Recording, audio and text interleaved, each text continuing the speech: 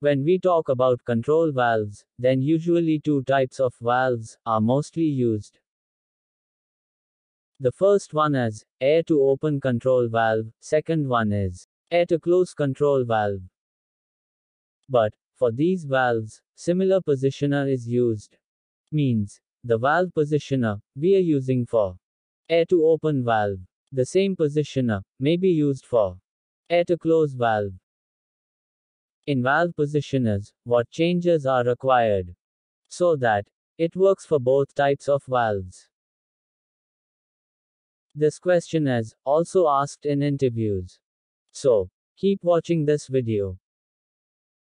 Air to open valve is one that starts opening on giving pneumatic signal. These valve open 0% at 4 mA signal and open 100% at 20 mA signal. The second one is air to close valve. Air to close valve is one that starts closing on giving pneumatic signal. These valves open 100% at 4 mA signal and open 0% at 20 mA signal.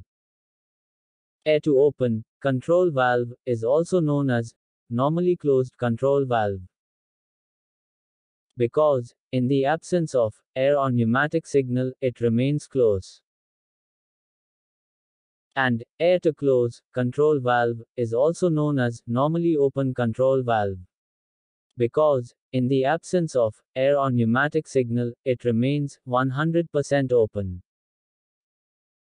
The position of air to open control valve according to signal is like this: at 4 mA signal 0% valve opens, at 8 mA signal 25% valve opens, at 12 mA 50%, at 16 mA 75%, and at 20 mA signal 100% valve opens.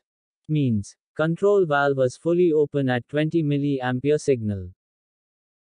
Let me explain you about air to close control valve and air to close control valve position according to signal is like this: at 4 mA signal 100% valve opens, at 8 mA signal 75% valve opens, at 12 mA 50%, at 16 mA 25%, and at 20 mA signal 0% valve opens.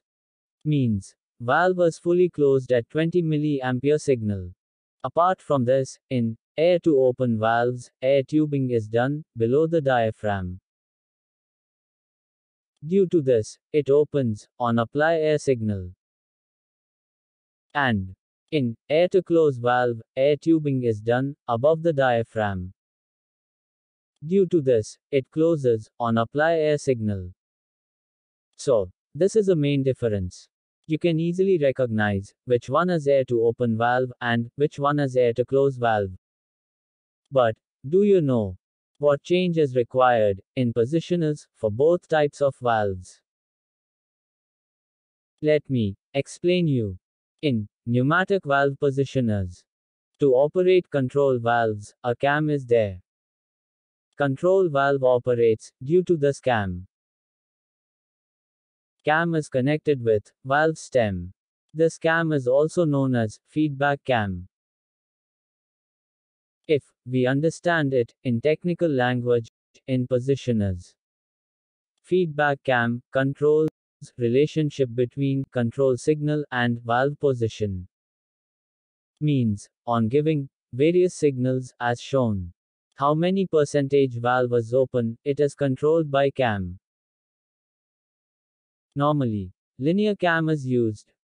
Linear cam means, you can understand it better like this: this cam operates 25% valve at 25% signal, 50% valve at 50% signal.